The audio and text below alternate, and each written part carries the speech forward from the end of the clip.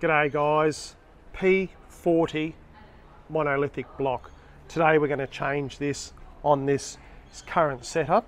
We're going to run you through it, tell you what comes in the kit, and then step-by-step process on getting this P40 changed over to the upgraded wet end. So we're here with the Experts Group Australia, and you can check them out at theexpertsaus.com.au.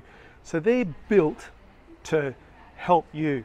They are kitted to the absolute hill, and this is only one of their particular rigs, and if they could put a remote control on it, everything is on remote, whether remote start, remote flush, but their pressure cleaning setups and their surface cleaners, which you may have seen some of my previous posts, leave you gobsmacked.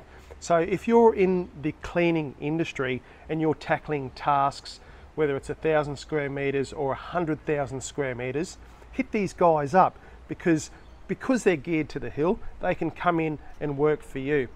Check them out online. Let's get into changing over this mono block. So just want to talk what comes in the kit. So we get the new monolithic block, regulator, the bolts to suit, and O-rings. So talking Softwash pumps, and any pump in the world, any brand, goes through such a hard life. You know, once we start spraying SH, and these particular pumps, you know, under the 40 litres a minute, 300 psi, you're able to punch out some major tasks, or even if it's a simple house wash, very, very quickly. So that they work hard so you can play hard. Very efficient. And there's been some big upgrades that Comet has done over the years, and if we take a look on this particular collector van port arrangement, it's got the latest. So it's got the latest fan ports with the stainless steel collars.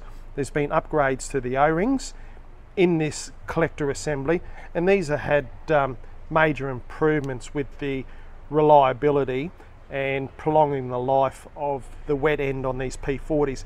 When we do get leaks, and to be honest, because they work so hard, it's very, very quick, and you'll see in some of my previous videos, you know, I can have this collector van port off in nearly 60 seconds. So the dilemma there, it is what it is, but they work hard so you can play hard.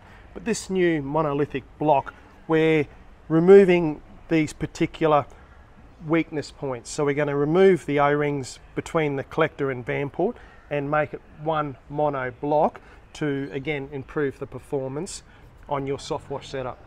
So let's remove it. So we'll remove the original regulator, which is 4 Phillips head screws. The bypass will still be the same, and we run 10 meters of 1/2 inch hose, and that acts as a heat sink.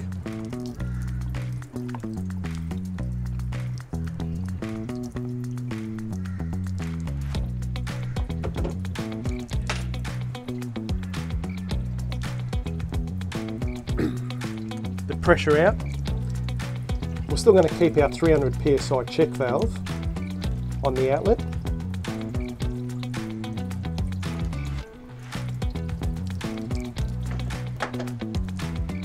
Our pump inlet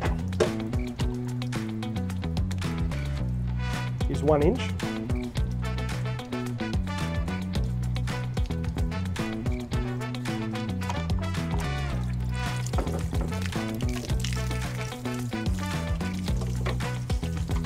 We're going to remove the 12 bolts.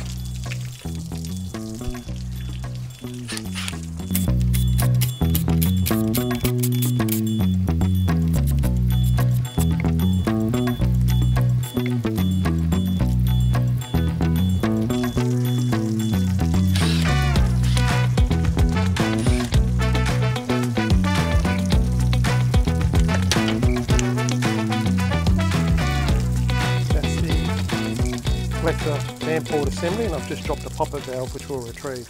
So you saw that basically fell off. The kit comes with new bolts, and the bolts are different then, so do take note of that. When we install the new monolithic block, there's longer bolts on the outside, shorter in the middle. the regulator comes with its new Allen key hex head bolts, so that'll go back in. It also comes with new O-rings, and I can't actually tell you the difference between the O-rings bolting up to the head assemblies on the P40. So do take note of what comes in the kit, and we'll have to prioritise those and get those part numbers in stock from Comet. So let's reassemble this. The bolts, we're just going to nip them up with a screw gun. 11 Newton meters of torque, so we'll do a final torque on them, but just take note of that. It is going into a plastic, so don't over tighten them, and let's put this back together.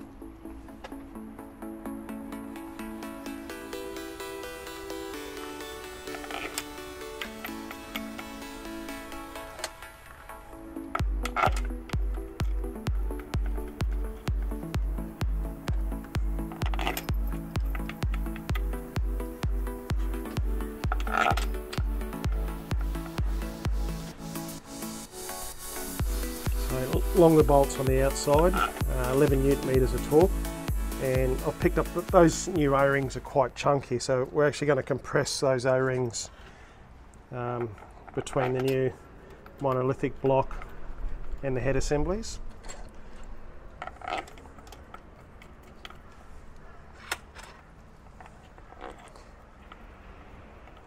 The pump outlet port's in the same spot. The inlet port, as you can see, it's moved, so different location there. So whether you need to reposition your hoses to hook the particular system back up, and the regulator's in about the same spot. Because it's a multi-use pump, the regulator's actually got another outlet, so it'd be interesting to see if you guys drop comments below on how that outlet's used.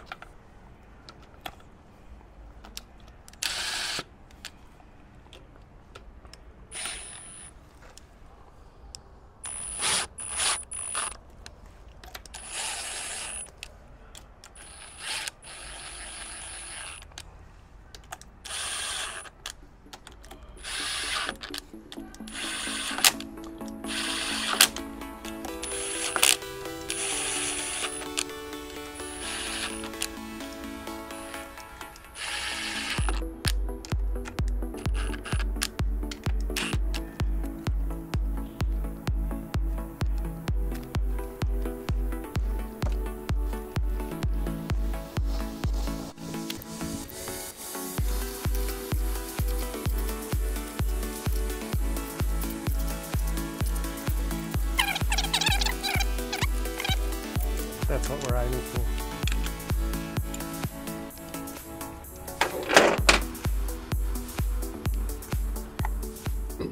Reconnect the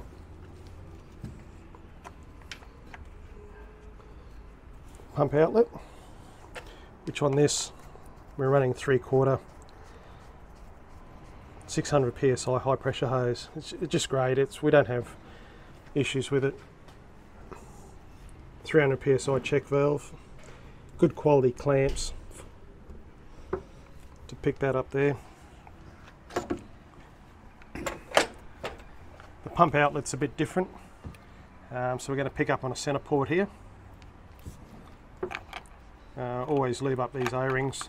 They're pretty hassle-free, these fittings. They're great. We're running inch inlet 600 psi hose. It's as simple as that. So another great addition in the kit is we've finally got a pressure gauge. So that's going to enable you to obviously set up at different pressures, but see how the thing's performing. 290 psi max on this particular P40 pump combo. Different outlet port. Yeah, drop the comments below on how you use this particular port, but our bypass 10 meters of bypass hose is running back from our standard bypass dump on this particular unit. Comes with an O-ring, its own Allen headed screws.